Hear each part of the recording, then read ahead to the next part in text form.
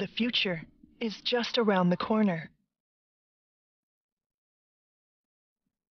In a workshop near Mount Fuji, a curious being has appeared. It's 3.8 meters tall and weighs 4 tons. It is a giant humanoid robot named Kuratas. Kuratas is a contemporary artist's creation. He holed up here for 2 years, building the robot with input from an expert.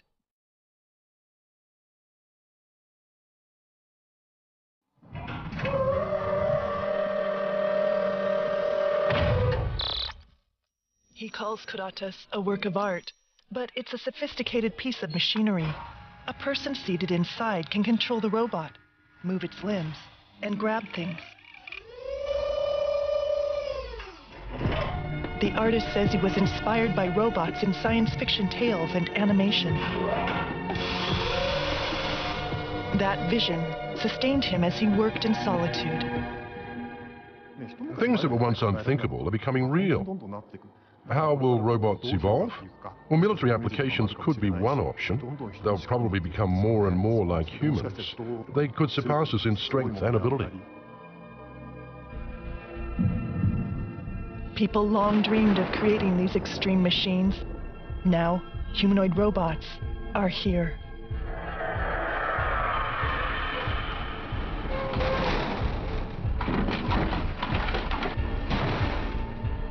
They think like we do, move like we do, and even sacrifice themselves for us.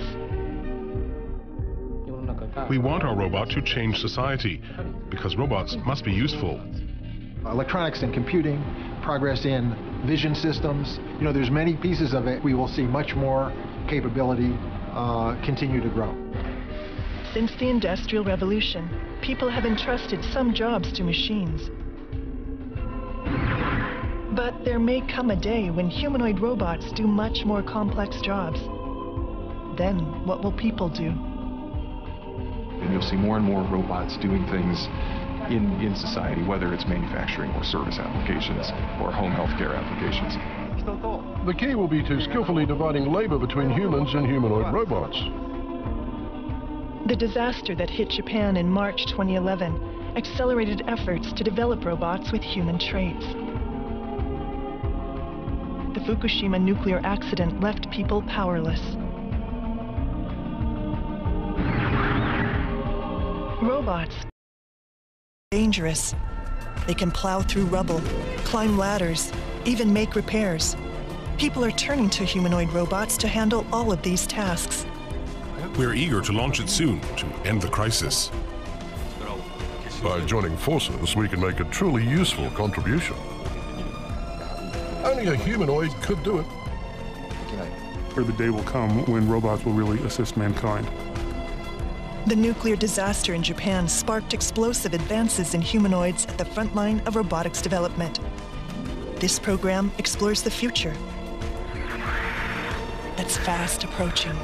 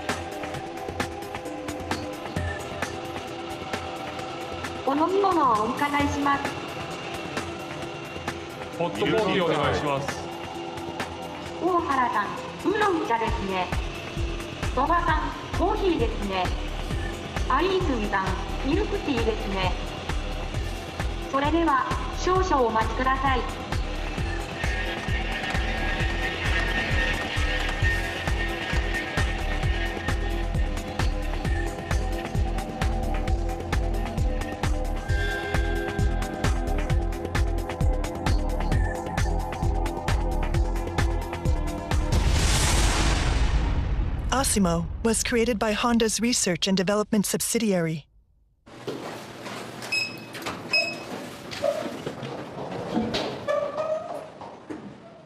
We were allowed to film their top-secret robotics laboratory.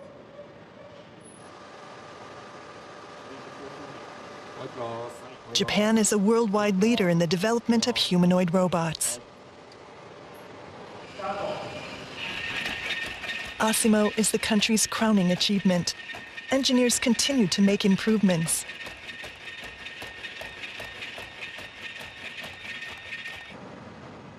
Asimo's most innovative feature is its advanced intelligence. The robot can think and act on its own without human intervention. That's made possible by sensors that replicate our 5 senses. Asimo's head contains 8 microphones. It uses them to listen and engage in conversation.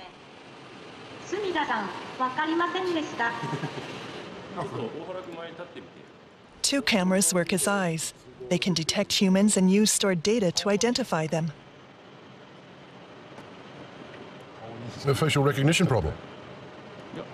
I don't think so. Please cover your face. Asimo's artificial intelligence analyzes a vast array of information. That's how it understands people's requests and takes appropriate actions. Asimo also has a sophisticated sense of touch. Its fingers can make subtle movements, like a person's. Sensors are embedded in the fingertips, too. They can gauge the hardness of an object, like human fingers do. Most robots use a fixed amount of strength to grab things. But Asimo exerts more power to open a tightly sealed water bottle and less when holding a paper cup. Its artificial intelligence uses information from the fingertip sensors to adjust the grip. The developer's ultimate goal is for Asimo to be a valuable partner that coexists with humans. The engineers who created Asimo all grew up watching animated shows about robots, such as Astro Boy, Doraemon, and Gundam. They dreamed of someday making their own. Satoshi Shigemi is the development team's leader. He has been designing robots for the past 16 years. From the beginning, we wanted to design a robot that could help people. To realize that dream, we're constantly asking ourselves, what kind of robot would be able to change society, make people happy, and make life easier for people around the world? Our idea is to create a robot that will change how people live. We're working through the technological issues, one by one, in order to reach that goal. Asimo's advanced physical capabilities are revolutionary. The robot can walk and run.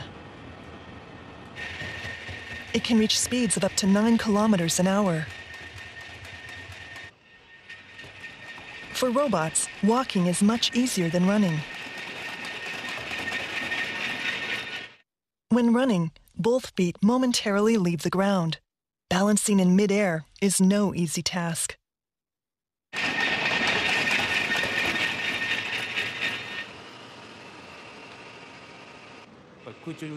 Maintaining posture while jumping or floating in the air was a major technological breakthrough.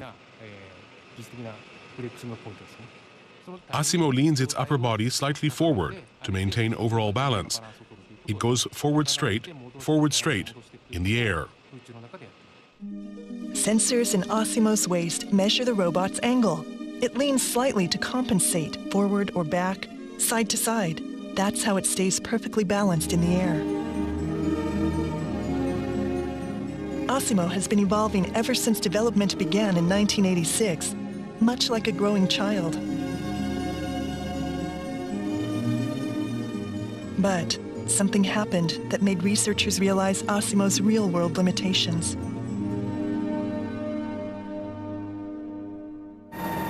It was the accident at Tokyo Electric Power Company's Fukushima Daiichi nuclear plant. The damaged reactors released radioactive substances, making it difficult for humans to deal with the crisis. People needed something that could confront the dangers and bring the plant under control. Robots. Japanese officials sent a request for robots developed by the US military.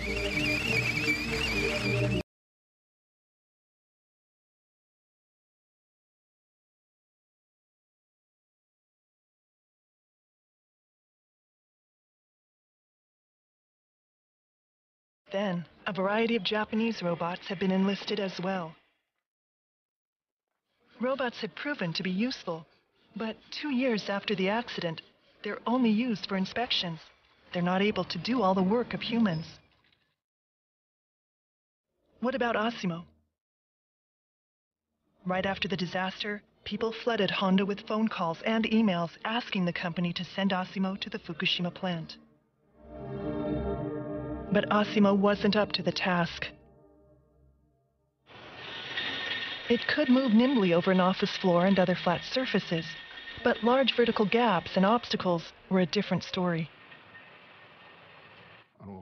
We heard from many customers. We ourselves regretted that Asimo couldn't be of help.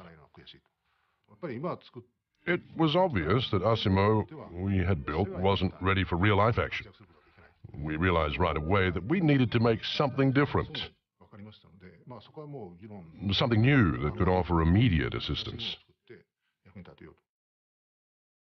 Honda wasted no time. Company officials offered to create a robot free of charge to assist TEPCO in the recovery. TEPCO accepted. Officials asked for a robot that could open or close valves inside the nuclear plant. We wanted to flush out radioactive materials that remained inside the pipes and bring down radiation levels in the facility. That was our first goal. Unless we opened or closed the valves, the area would remain highly radioactive, and that would prevent workers from entering the facility and impact the entire decommissioning schedule. How many valves are there? Each unit has from several thousand to tens of thousands of them. In July 2011, 4 months after the accident, Honda began designing a robot for use at the nuclear plant. Members of the Asimo team were put in charge of the project. A humanoid robot would take too long to build, so engineers focused on making a robot specifically for operating valves.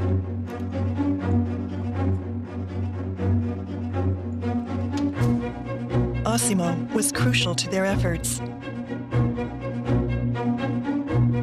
Its ankles employ advanced balancing technology. Developers reasoned that using it would allow the new robot to work inside rubble-filled reactor buildings.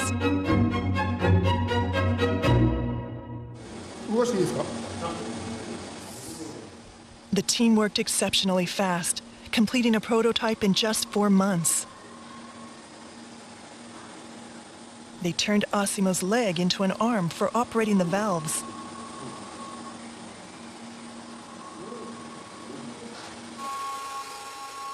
Even when the base moves, the arm remains steady. So far, so good. Officials from TEPCO evaluated the prototype at the National Institute of Advanced Industrial Science and Technology. The government-backed group for cutting-edge research contributed to the development effort.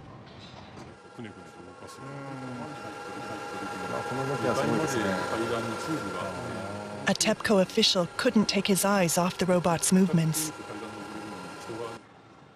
We may be quite demanding. That's okay. We might be quite direct. The test is designed to replicate conditions inside the nuclear plant. The robotic arm is remote-controlled. Testers send the arm toward one of the valves. There are a number of unknowns, including the condition of the valves. They may have rusted since the accident. A valve might break if the robot applies too much force, or it might not budge at all. 手先を右にちょっと回しましょう。 The robot uses just the right amount of force and turns the valve on the first try. It's passed the test.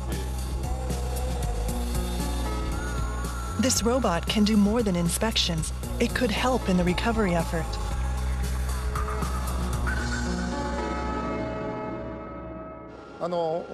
From what we've seen, the robot seems near perfect.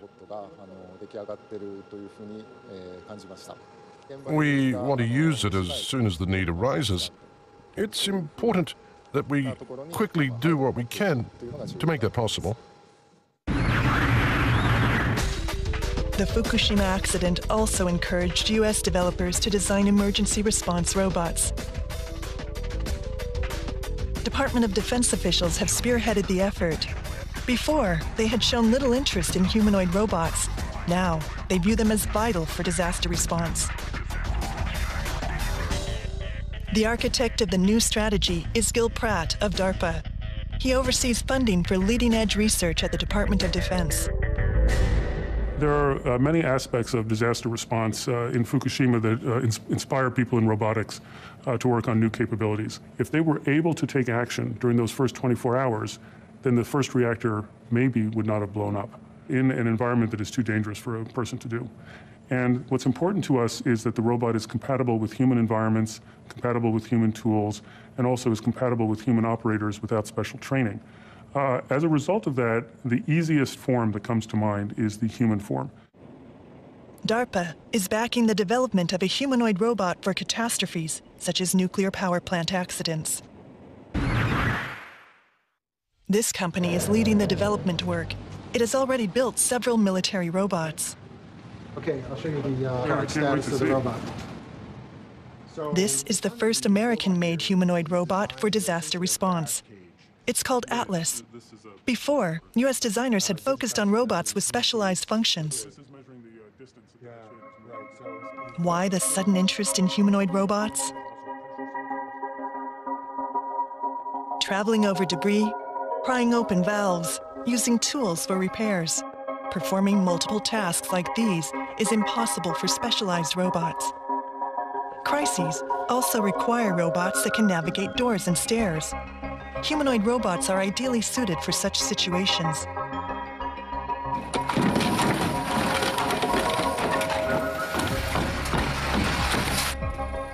Tests of this prototype were going smoothly. It can easily climb stairs and jump from a height of nearly a meter. It can negotiate obstacles using its arms and legs.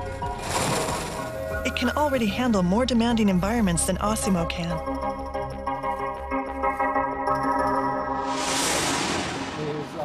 Atlas is loaded with technologies originally designed for military robots. A quadruped robot called Cheetah can race through a battlefield at 50 kilometers an hour. LS-3 is for transport. It can carry heavy supplies for soldiers. The ferocious-looking robot gets its strength from a powerful hydraulic drive system. A hydraulic device can be small, yet quite strong. The black cables convey hydraulic power to the legs. That generates the brute force required for harsh conditions on the battlefield. A web of hydraulic cables covers Atlas's body. They form a muscular suit of armor for clearing debris. Another important technology comes from military robot engineering. This machine's joints have a wide range of motion. They allow for flexibility that humans can't achieve. Atlas's joints are capable of moving in 28 different ways. Atlas can crawl through narrow spaces and withstand sudden shocks. But then we have the knee. This has 3 in the hip, just like us. This way, and then this way. I am very impressed with the number of degrees of freedom. It will be able to do these human-compatible tasks without a lot of the limitations that other robots have. Engineers will combine Atlas's rugged body with sophisticated artificial intelligence that's almost near completion. They aim to complete the robot by December of next year. One reason you see humanoid robots is because there's some people working who are really interested in robots as an entertainment thing or as a performance thing. I think that's different. We're much more interested in basic capabilities for emergency response, rescue. So I don't think ASIMO has been designed to do those things yet. U.S. engineers stepped up their efforts to develop humanoid robots after the nuclear accident in Japan. Japanese researchers are embracing the same mission. In November 2012, robot engineers from around the world gathered in Osaka for an international conference on humanoids. Gil Pratt from DARPA was one of the participants. He came to invite engineers to join a project sponsored by the U.S. Defense Department. Okay, March 11th. After 24 hours, if only a robot had been there to go and open that valve, the entire disaster could have been averted. But we didn't have one. And furthermore, we didn't have anyone that could do the job. So shortly afterwards, we actually started planning the DARPA Robotics Challenge. They have 2 degrees of freedom, not 1. The Robotics Challenge is a competition to develop emergency response robots for major disasters, like Japan's.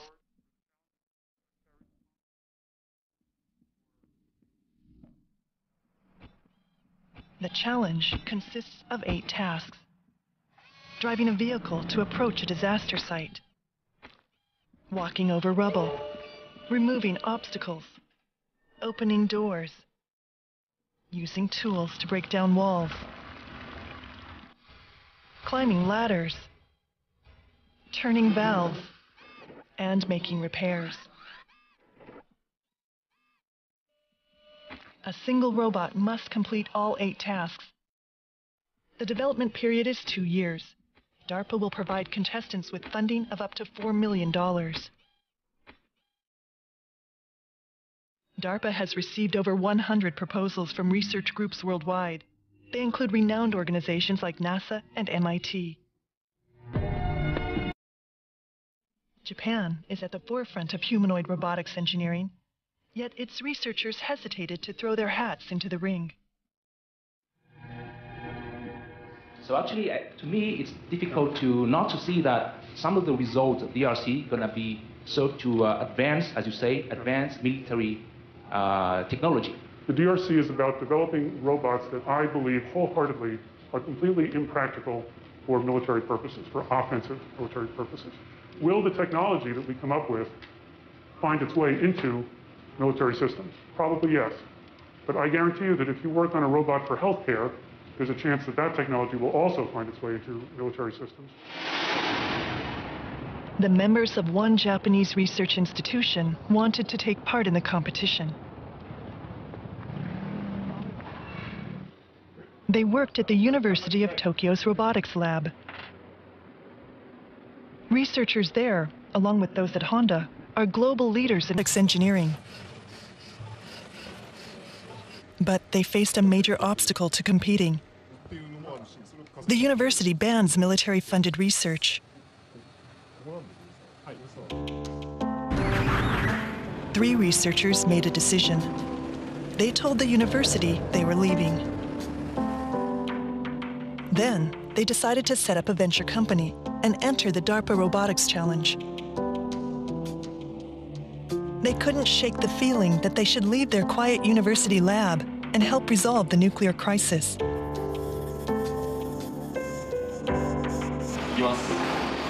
Six months after launching their venture, the team had just completed a prototype with help from university graduates. Its long arms can exert 10 times more force than those of conventional humanoid robots. It's too tight to turn with one hand. It can easily turn a valve that's too tight for a person to turn.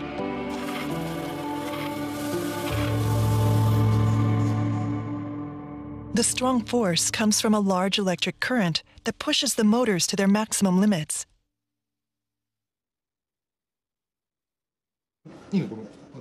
A reddish fluid circulates through the robot's body.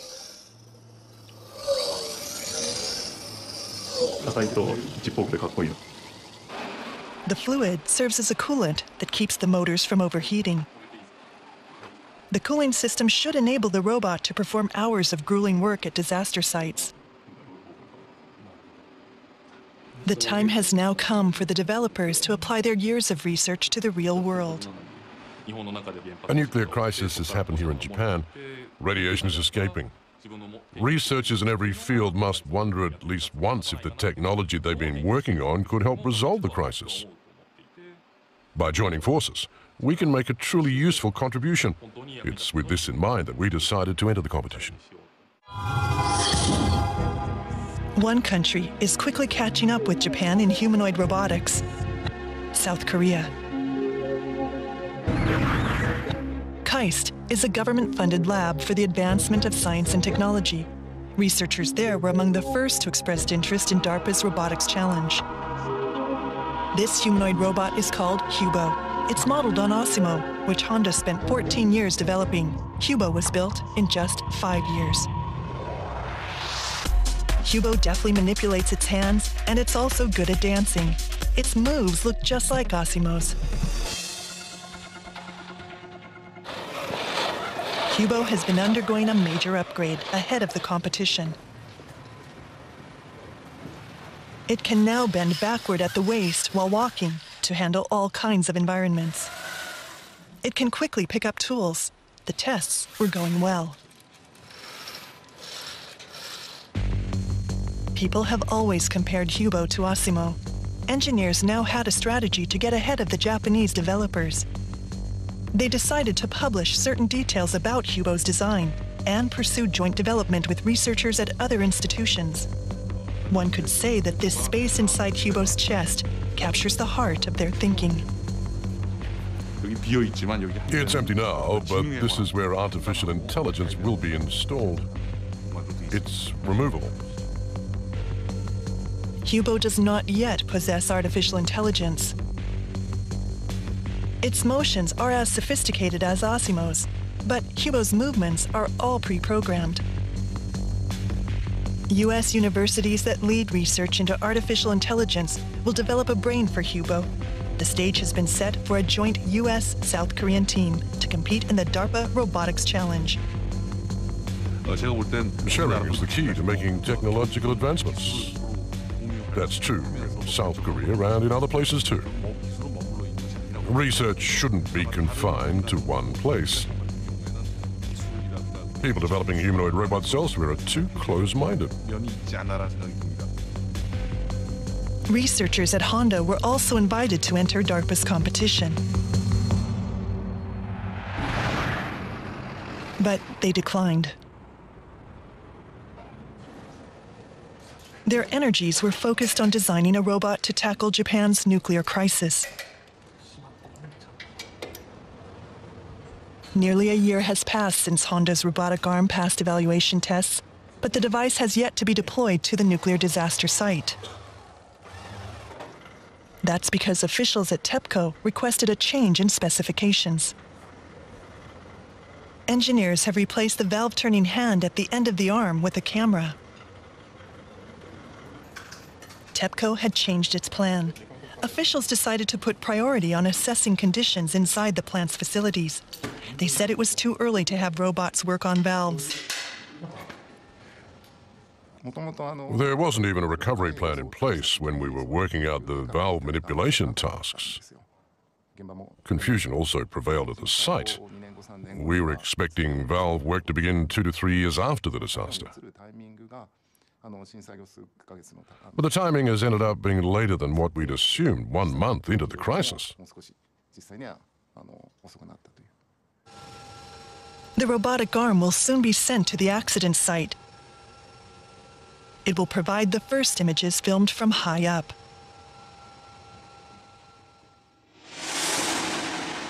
The robotic arm was not the end of Honda's efforts. its engineers had another secret mission. They would develop a new humanoid robot. It would be an updated version of Asimo for use in disasters. The site where the Fukushima disaster took place is dark and off-limits to humans. Only a humanoid robot with both intelligence and motor skills could climb over the debris, get to the accident site, and perform the work of people. In other words, a robot like Asimo. Let's use our skills to make a humanoid robot that can tackle disasters. Asimo's engineers were united by this idea. The robot they envisioned would not only walk, but also use its arms to crawl. It would use every means possible to reach its destination. A dramatic update would be necessary. A disaster reduction robot would be useless if it couldn't get to the site. It's important to get to the scene no matter what. Disasters create all kinds of debris that crumbles easily or breaks when stepped on. It's because it's dangerous that robots replace humans. That's what makes them valuable. A robot that couldn't get to the scene would be totally useless. Honda's engineers began developing robots in 1986 with the goal of making people happy. 27 years of research is now being put to the test. As we saw in the Fukushima Daiichi crisis, the bottom line is that robots can stand in for humans in places that we can't go to or that are too dangerous. I am committed to delivering what's needed, when needed, in the shortest amount of time. The accident in Fukushima spurred the development of humanoid robots around the world. The disaster also prompted people to question the roles of humans.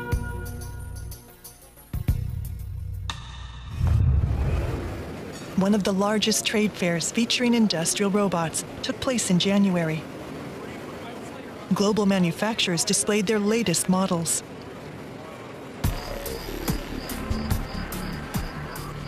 Companies are developing more and more two-armed humanoids for industrial use. One new product at the event caught a lot of people's attention. Baxter was created by the inventor of a best-selling cleaning robot.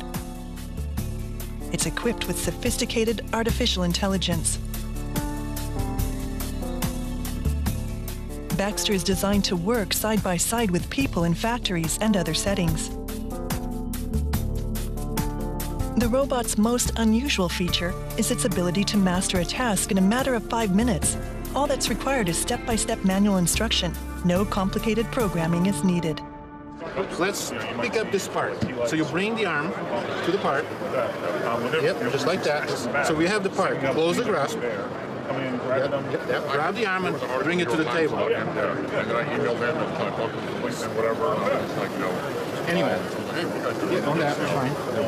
So you just pick, did a pick and a place. And at this point, you're already able to do the task. So if you I can move that over there. It's going to look for the object.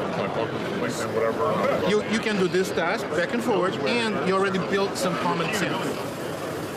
You really need to grab Baxter. You'll be eventually possibilities for that. We can do it ourselves. Sure. The expression of the face on the LCD screen shows whether or not the robot has understood the task.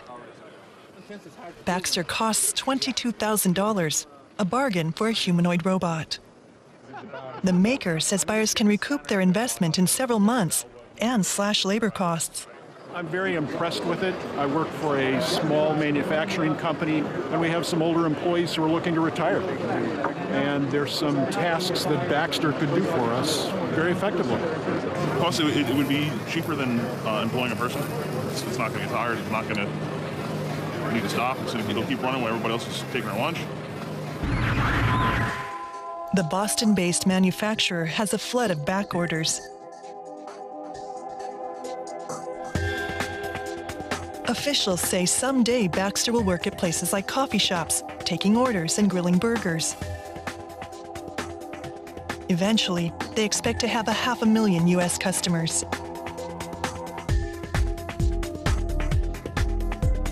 today we're focused on manufacturing, and there's a very big opportunity in manufacturing, but there's lots of other places that a robot like Baxter could go. We had the Industrial Revolution at the turn of the last century. We've just gone through the computer revolution, effectively at the turn of the most recent end of the century. We're now into the robot revolution.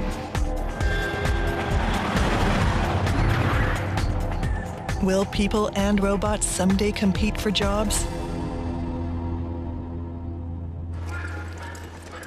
At 8:30 one morning, a group of new employees takes part in daily morning exercises.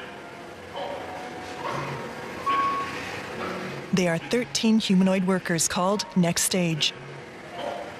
This company began using the robots in earnest last year.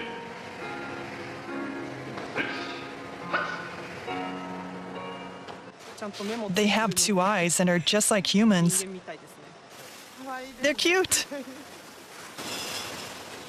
This factory manufactures money sorting machines for cash registers. The humanoids work on a production line that was previously manned entirely by humans. The robot visually confirms the parts set in